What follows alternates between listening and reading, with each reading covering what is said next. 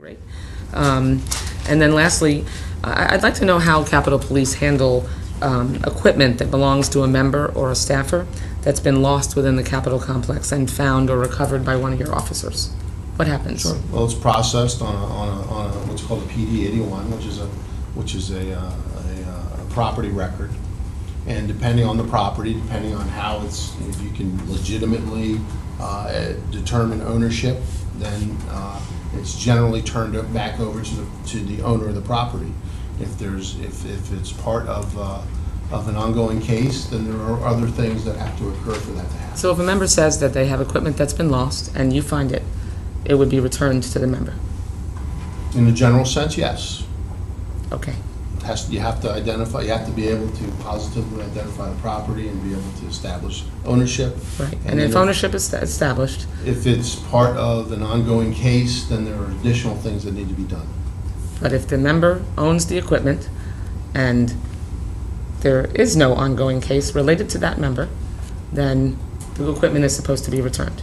Right, in a general sense, yes. No, I mean in a specific sense.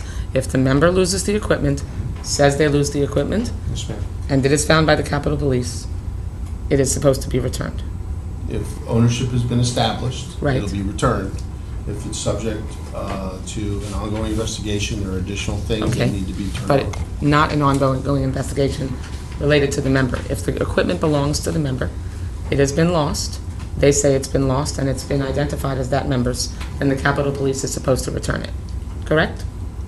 Well, it's not I can't give a yes or no answer on that because I know It's a simple more yes or no parameters. answer. Well, If a member loses the equipment, Yes, ma'am. and it is found by the Capitol Police or your staff, and it is identified as that member's equipment, and the member is not associated with any case, and that is their equipment, it is supposed to be returned, yes or no? depends on the circumstances. And if the circumstances are... I don't understand how that's possible. Members' equipment is members' equipment. Under my understanding, the Capitol Police is not able to confiscate members' equipment when the member is not under investigation. It is their equipment, and it's supposed to be returned. Well, I think there's extenuating circumstances in this case, and I think that, working through my counsel and,